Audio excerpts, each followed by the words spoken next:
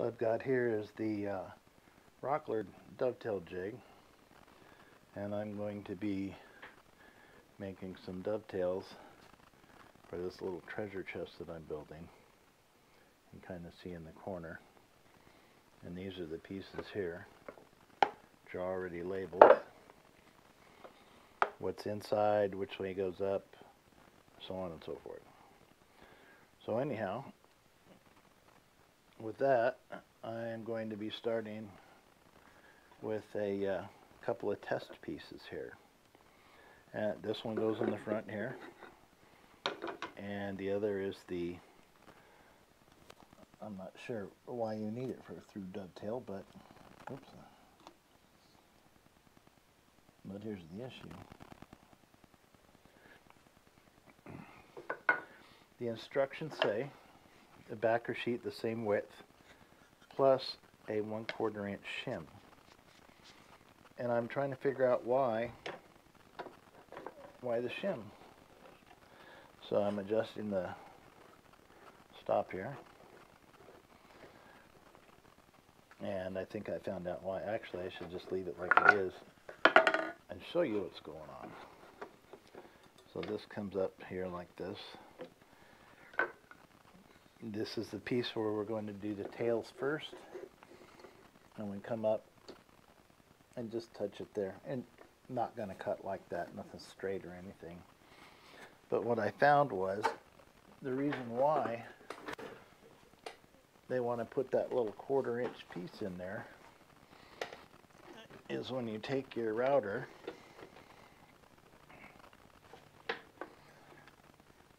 and you go to cut, it's going to hit the metal. So what they do, oh that's heavy, is tell you to put this 1/4 inch shim in there. So let's get that in and then take another look.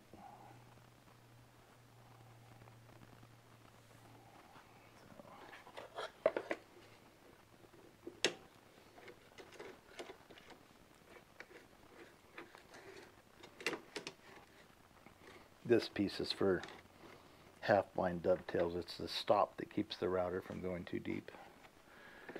This here.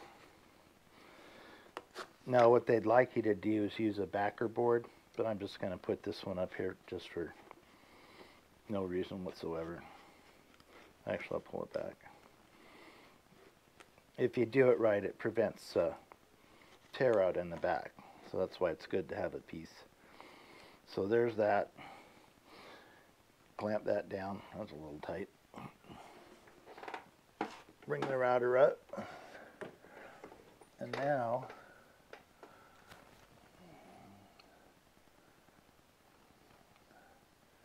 you can see there's clearance.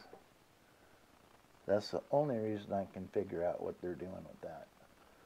But others are not like that. The Porter cable I don't think does the same thing. Neither does the Lay DR4, which is the cream of the crop. So now, one of the setup things is to keep the spacing here and here equal if you want the joints to be the same. The pieces that I'm actually going to cut are a little bit wider, so I'm going to have to adjust this first, but I'm going to get the depth and all that other stuff set up on this piece first. So now the depth here.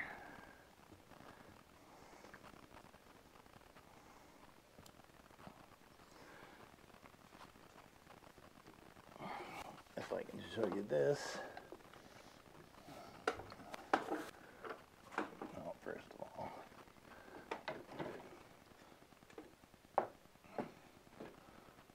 I don't have this positioned.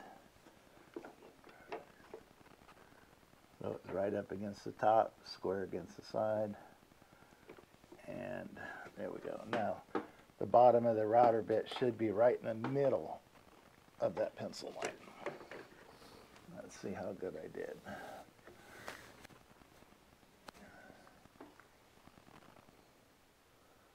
And that does look pretty close. Sorry about being shaky. But that's set. Sideways position is set.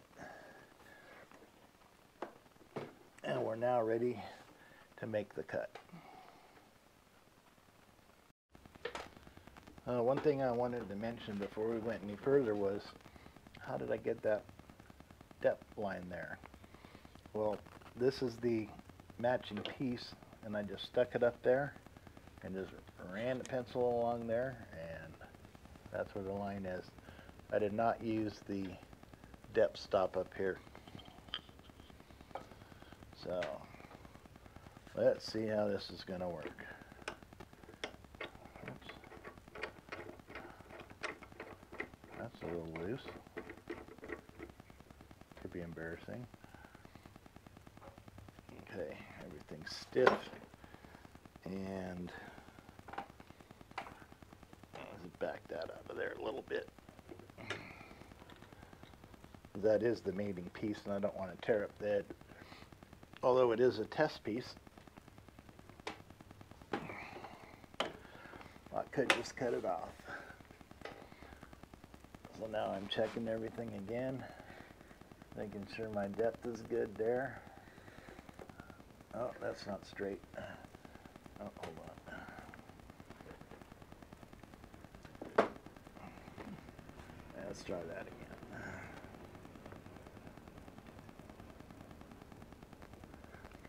Now it is.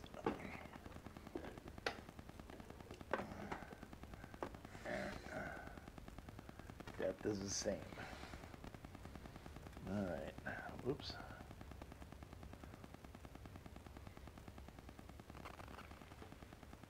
So I could get a better angle.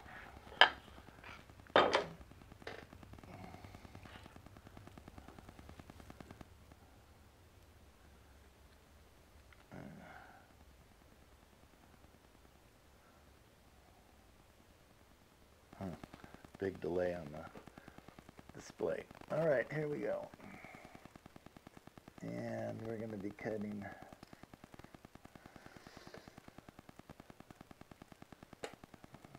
from right to left. Now, let's start over here. I don't think it matters, but we'll see.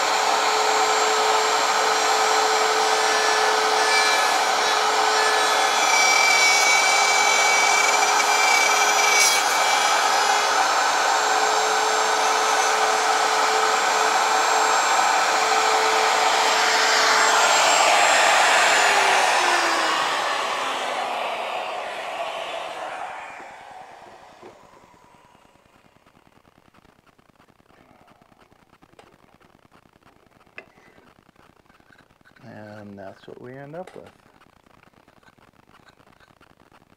Not bad. Now, I'll do the pins on this other piece here and use this as the backer on that one, and we'll see how it goes from there.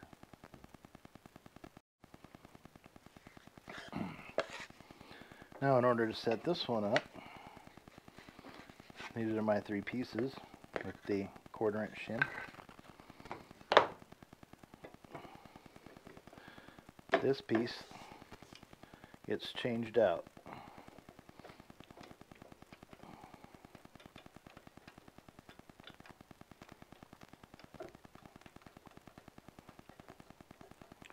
They should just give you extra nuts so you don't have to take this part apart.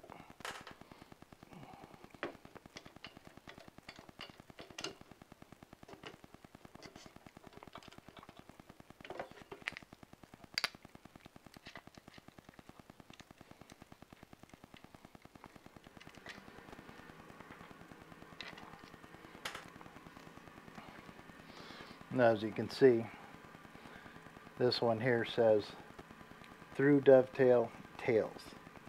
It's also the half blind piece, but not doing those. This is the other piece, and this is through dovetail pins. So we'll go ahead and put these pieces together.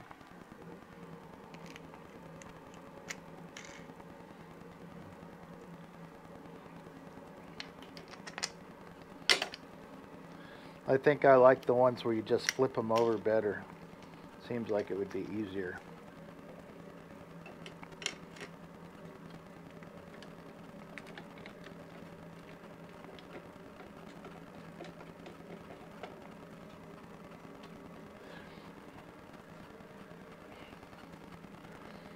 Now what I'm doing here is this is 5/8 inch material, and it says for through dovetail pins it's F for 1/2 inch stock, and it's F for 3/4 inch stock. So I'm going to guess that 5/8 inch stock is also going to be F, and F just happens to be right there. And the same on this side here.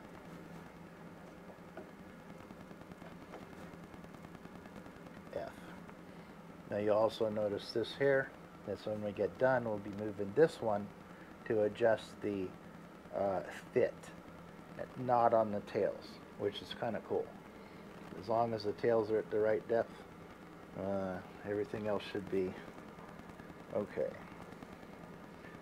So now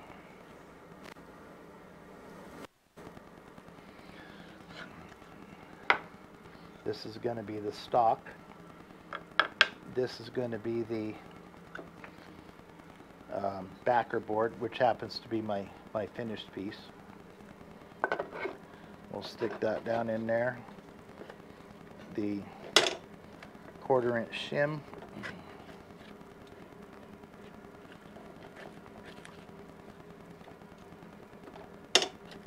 Come on.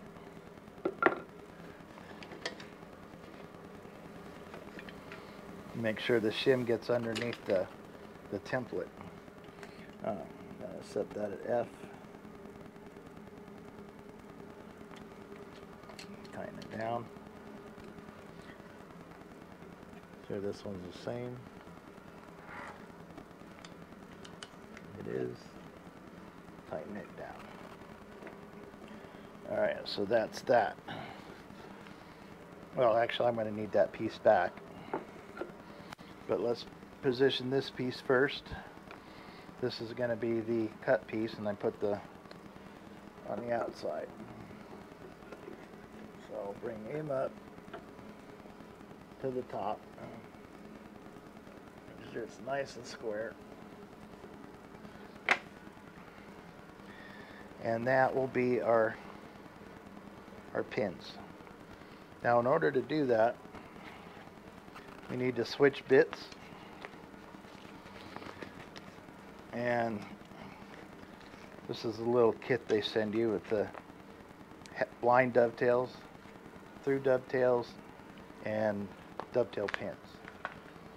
So I'll switch these out and be right back. Okay, this is the matching piece where the tails are, how thick they are. So all I do is I take and I put that up there, nice. And there's my depth line. So put this piece back in.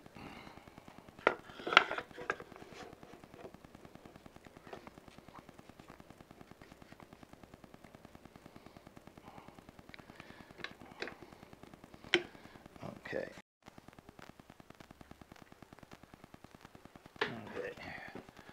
Now I've got my depth set just right. it's nice and flat. Thing is centered right where it's supposed to be. And now we'll make these cuts. Oops, I suppose I should plug in the router. Always a good idea to unplug it when you change a bit. There we go.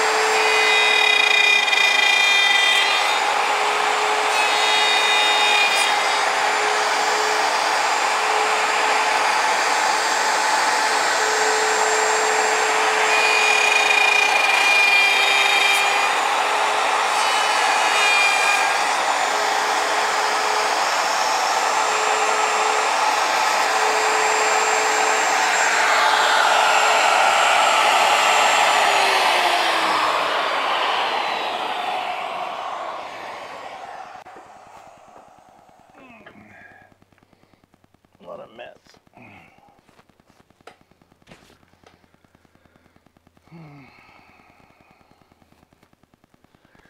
So now, let's see how we did.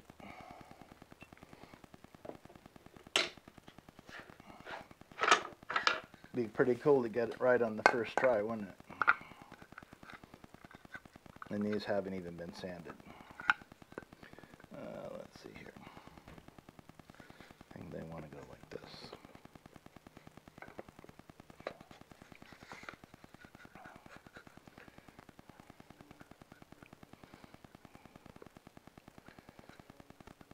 And they're way too tight. So, oop. Way too tight. So we'll bring this guy back up.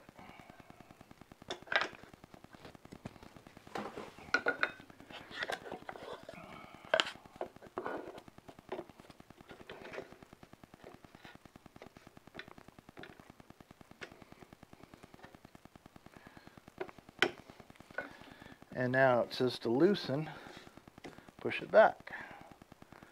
So we go off of the dead F and maybe just a little half a notch.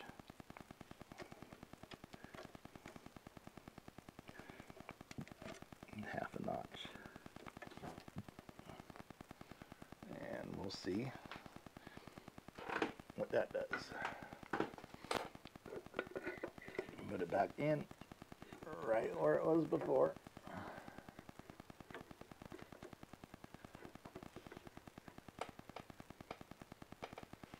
Hold that baby in there.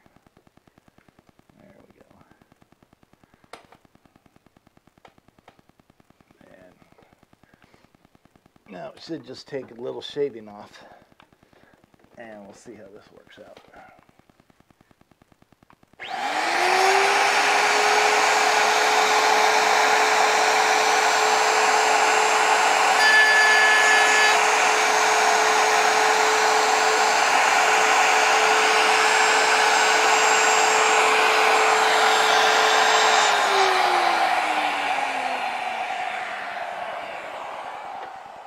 That's not right. Took a lot off the one side and nothing off the other, and it doesn't look like it's in there right.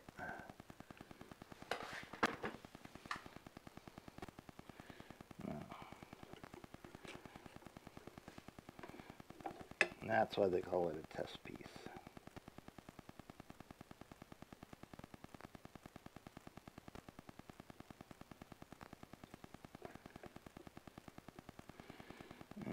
See if that works any better.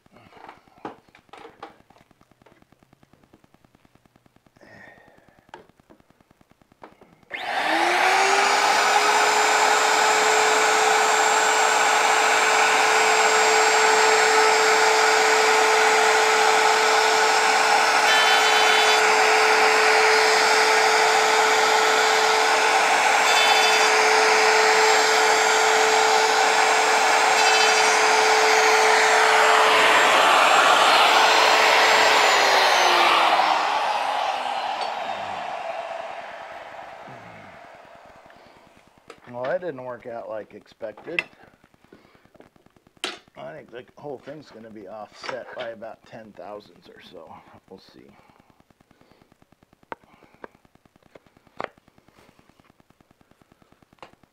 Huh? Perfectly flat. A little bit loose, but tight enough for a box now. I think that's pretty damn good. Alright, that's it for the video.